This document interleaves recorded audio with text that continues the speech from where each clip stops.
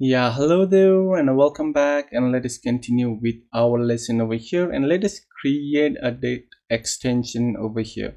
So let's go to the extension and let's just create a new file, and I'll just call this one as the date formatter, formatter .the and let's go and create the extension over here, and that will be of the date formatter and on the date and time. So date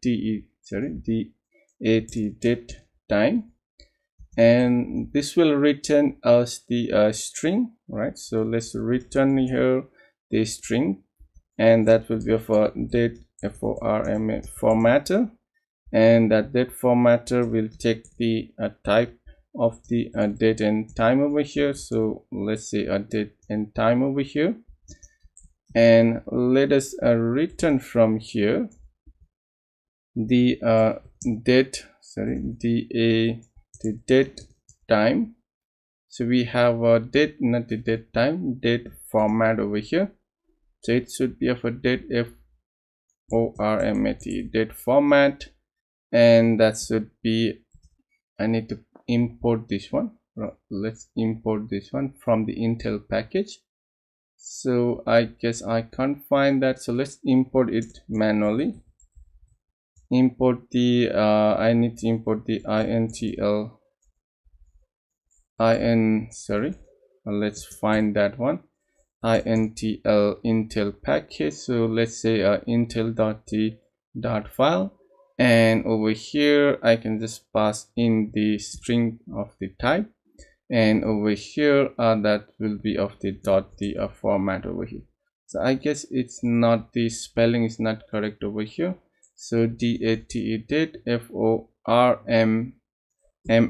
date format. So I guess that's correct one. So now we can have the let's do some date format. I need a date and the month, and then the year, and I also need the timing. So let's add in hour, and then we will have the minute, and then the second, and let's add in the AM or PM over here. And the time format that you can request is from the en_us,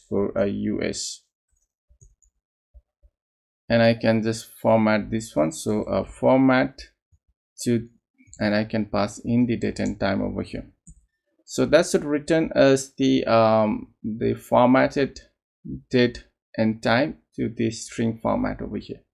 So that's all for this lesson, and we'll meet up in the next lecture.